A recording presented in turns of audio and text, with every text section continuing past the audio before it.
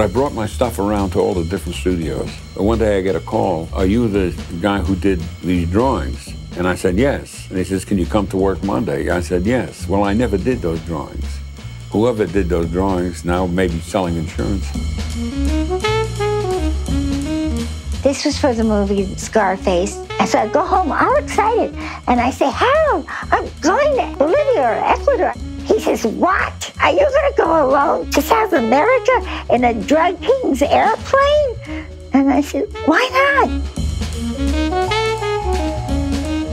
In Hollywood, marriages don't seem to last very long. Our problems raising a family affected our marriage greatly.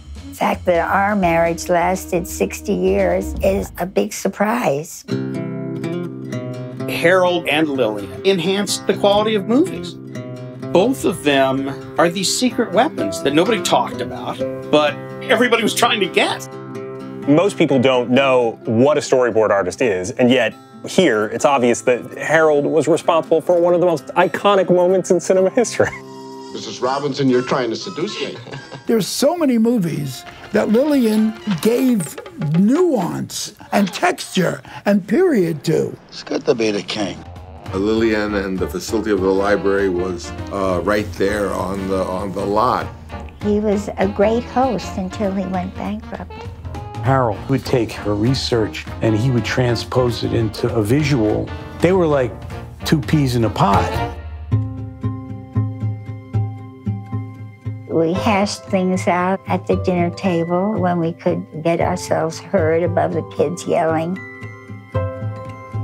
Our oldest was discovered to have autism. Harold was very, very proud of him, but he said, "I don't know what's going to happen to him." I said, "I feel that every day. You just get used to it."